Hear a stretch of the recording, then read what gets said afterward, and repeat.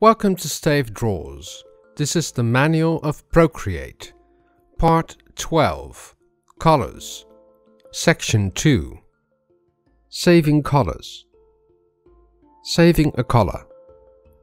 When it's important to keep a particular color, save it as a swatch for quick access later. Save a color. Below the color picker you notice a grid. This is a swatch palette.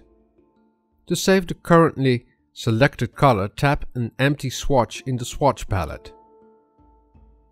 Selecting a saved color. Tapping a saved swatch will load the color ready for use.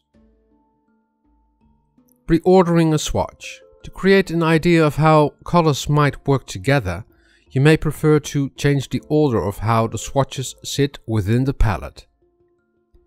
Move your swatch. Tap and hold a saved swatch to pick it up and drop it in a new location. Removing unwanted swatches.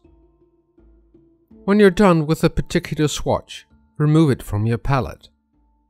Delete your swatch.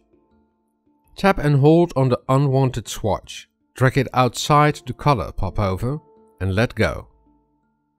The swatch will fall off screen and will be permanently deleted. Alternatively, double tap a swatch to be greeted with the pop-up menu to delete. If you like this video, please give it a thumbs up or subscribe to my channel, and that way you won't miss a single video. If you want to know more about Procreate, just visit my playlist, and the playlist has all the topics about Procreate.